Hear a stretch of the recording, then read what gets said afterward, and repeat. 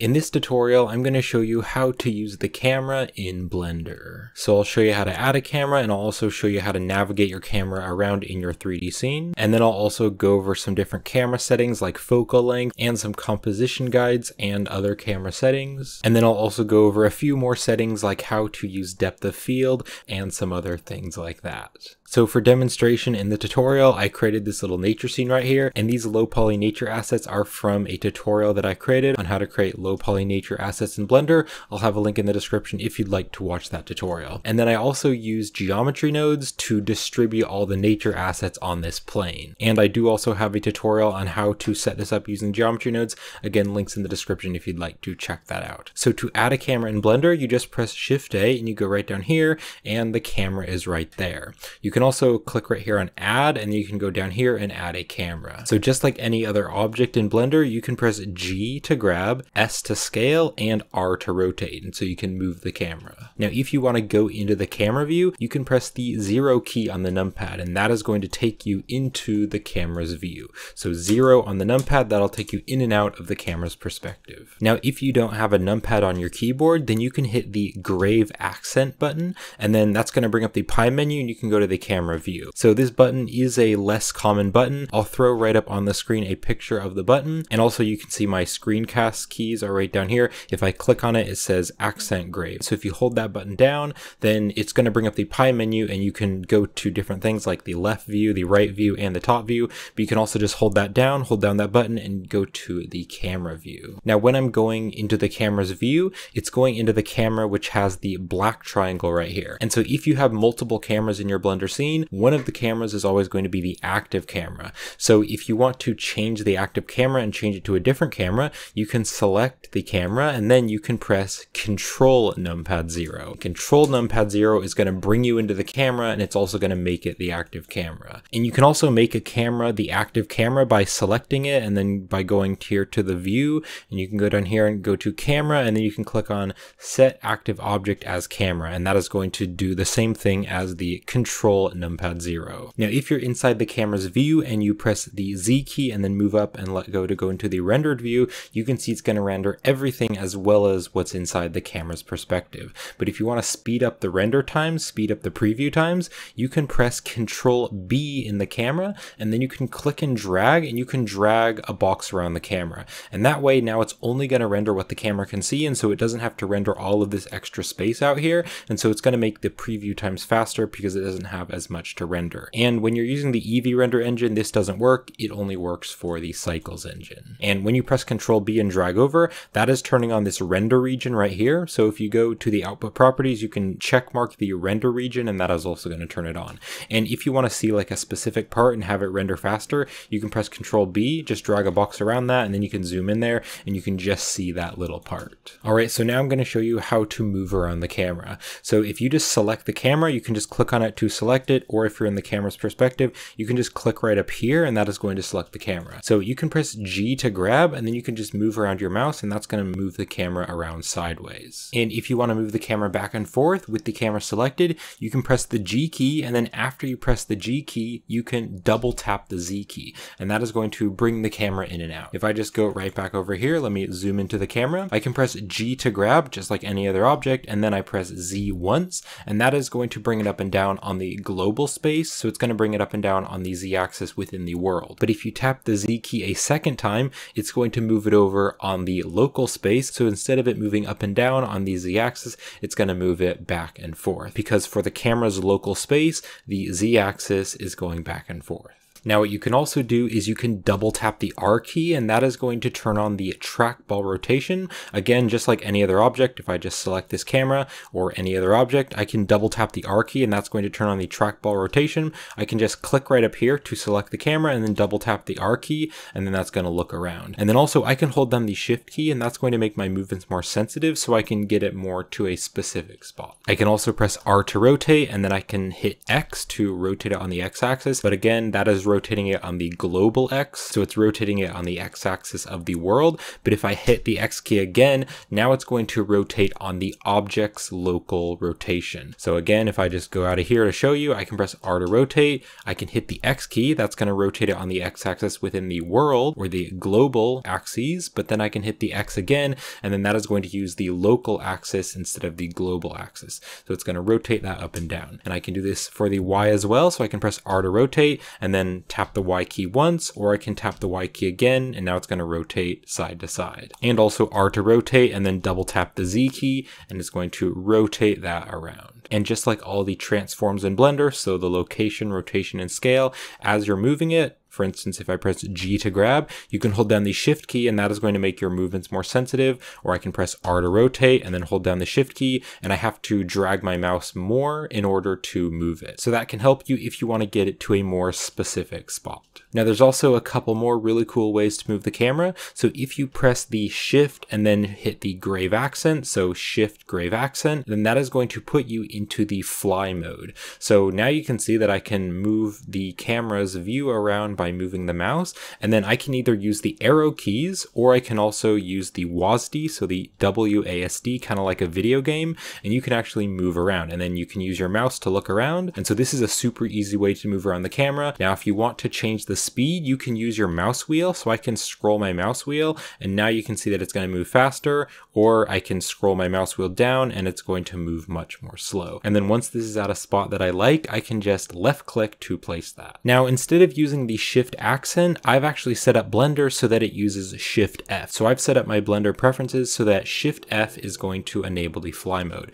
So if you'd like to do that as well, you can just click on Edit and then open up the preferences. And then in Blender's user preferences, you can click over on the key map and you can start to type in fly, and you can see there's the view navigation walk fly. So here it is right here. You can see it's the Shift grave accent, but I've actually set mine to Shift F. So I can just click on this restore button and you can see that's the default. So if you want to change it, you can just click right here and then you can press Shift F, and that is going to set the shortcut key now to Shift F. And then right next to me, you can click on the Save Preferences button, and that way it's going to save the preferences so all your future Blender files use the same shortcut key. So you can just click on Save Preferences and then close the user preferences. So I can now press Shift F, and that is going to bring me into the fly mode. And you don't have to be inside the camera. Even if you're outside of the camera's perspective, you can press Shift F, and that is going to bring you into the fly navigation. Now another really great way to move around the camera is to lock the camera to your view. So how you do this is you press N, and that is going to open up the side panel. And I'm going to click on the view button, and then right here on view lock, you can click on the lock camera to view.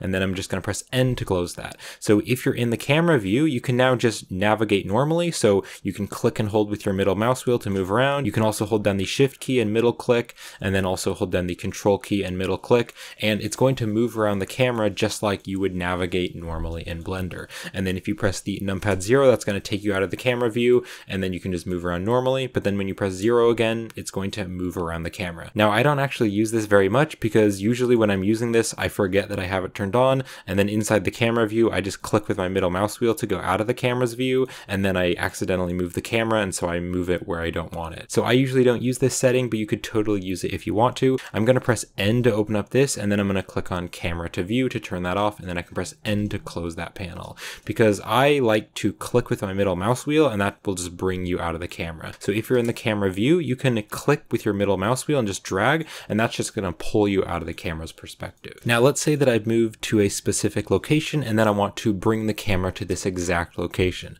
Well, what you can do is you can press Control Alt and then numpad 0, and that is going to bring the camera to right where you are. And this is a super useful feature. I use this all the time because if I'm moving around, let's say I want the camera to be looking at this tree, I can just move here. I just press Control Alt numpad 0, and that is going to bring the camera to that view, and then I can press G to grab and kind of move it further to get it exactly where I want. And again, if you don't have a numpad, what you can do is click on View right up here, and then you can go down here to Align View, and then you can click on Align Active Camera to View, and that is going to align the camera to your view. It's going to do the same thing as the Control Alt numpad 0. Now, if you want to change the resolution or the aspect ratio of the camera, then you're going to go right over here to the Output Properties, and then you can change the resolution right here. So if if you wanted it to be like a square image, then you would just need to change the X and Y to the exact same value. So maybe 1920 by 1920, or you could like bring this in and then that would be more like a portrait, or you could bring this way out to be more like a landscape. You can also look up different video resolutions online if you want to change it to a specific resolution. But a very standard resolution is 1920 by 1080, and then this percentage is just going to be 100% of the 1920 by 1080. Now the camera itself also has a bunch of different settings in the object data properties.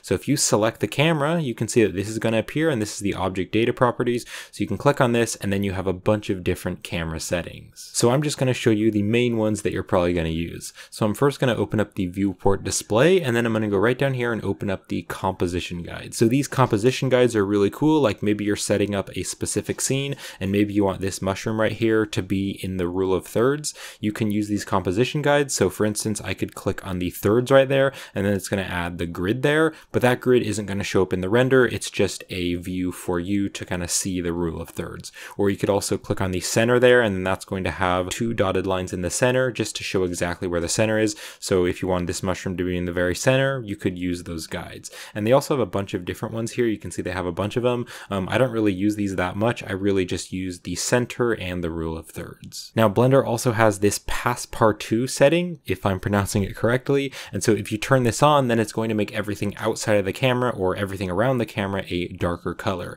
And so you can change the transparency. So I will often use this if I'm doing something like an animation and I don't want to see anything else that's distracting, and I just want to see what the final render is going to look like. I can turn this all the way up to 1, and then you're not going to be able to see anything outside of the camera. Or you could turn this all the way off if you want to be able to see what's in the camera's view, but also see everything around here. The default is 0.5, so usually I just leave it at 0.5, but sometimes I like to turn this up to 1. So let's close the viewport display, and you can also open up the lens settings right here. So you can actually change the camera's lens. So the default one is perspective, and that's what you're going to use for most things. And then you also have a focal length, so you can actually change the focal length of the camera. So if you wanted to give it a very fisheye look, kind of like what those GoPros or action cameras look like, usually they have a bit of a fisheye, you could turn up the focal length and make it really small, and then you're going to be able to see more things around the camera. Or you could also turn the focal length up and make it really big, and then it's kind of going to make it look like you're zooming in, and everything is going to look more flat. And you can also change the lens type, so instead of it being perspective, you could also change to orthographic, and that is going to make everything super flat, and it's not going to use any of the perspective. So if you're navigating around in Blender and you press 1 on the numpad for front view, or 3 for side view, or 7 for top view, that is putting you into the orthographic perspective. You can see right there it says orthographic, but then when you're just normally navigating around, you are in the perspective view. So if you want to render with orthographic, you can change the lens type to orthographic, and then you have the orthographic scale. You can see right here it says orthographic scale, just to change the scale of how much the camera can see. Now you can also change your view to panoramic, but this isn't really going to look any different in Eevee, and that's because this doesn't really do much in Eevee. You're going to need to change it to cycles. So I'm going to go right over here and change the rendering engine to cycles, and then you can now see what's happening. So let me go back over here to the object data properties. So the panoramic is basically giving it like a fisheye effect. So I can look around and that is looking really weird. And you have some different settings here like the lens. So you can change the lens so you can zoom in or out. And you can also change the field of view. So that is going to change that circle there. And within the lens type, you also have a panorama type.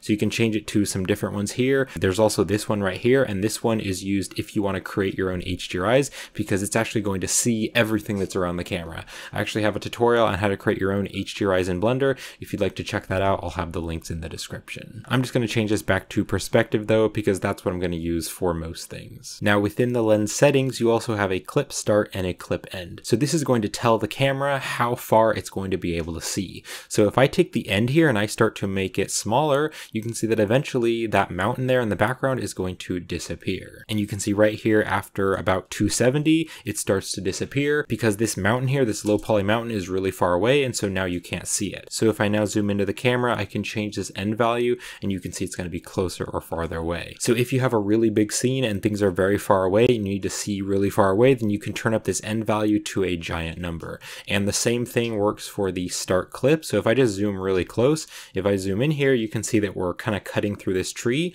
but if I turn the clip start down and make it even smaller, then you're able to see closer to the camera. All right, and then the last thing that I'm going to show you is how to add a depth of field. So if you go right here again to the camera settings, just make sure you select the camera and go go to the object data properties, you can turn on the depth of field right here. Now what you could do is you could just change the focus distance. So I could make this really small, and you can see that now it's going to just focus on that tree really close up, or I could turn the focus distance up, maybe to turn it up to like a 10 or something, and now you can see that tree isn't focused, but like the mountain is blurred and this tree is blurred. So you could do that if you want to, but I prefer to set the focus to an object, and then I can move the object around and it's going to change the focus. So I want to use an object that isn't visible to the camera so it doesn't actually render anything. So I'm going to press Shift A, and I'm going to go right down here to empty, and I'm going to add a plane axis. So this object is not visible to the camera, so it's not going to show up in the render, but I can now set the focus to that object. So now that I have the empty right here, I'm going to click on the camera, and I can go right down here to the depth of field, and I can click on the eyedropper, and then I can select the empty, or you can also click right here and you can choose any object. So now that I've set this empty as the focus object, I can just make it farther away or closer up,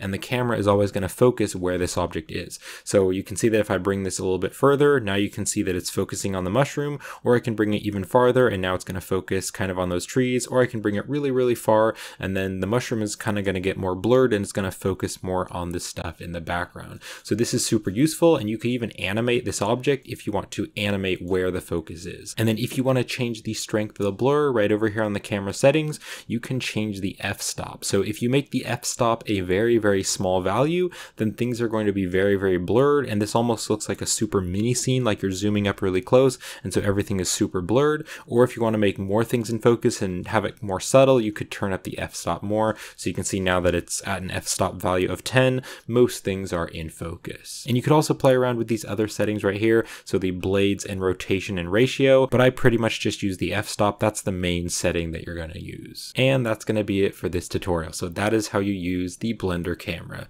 So I hope this tutorial was helpful, and thank you for watching.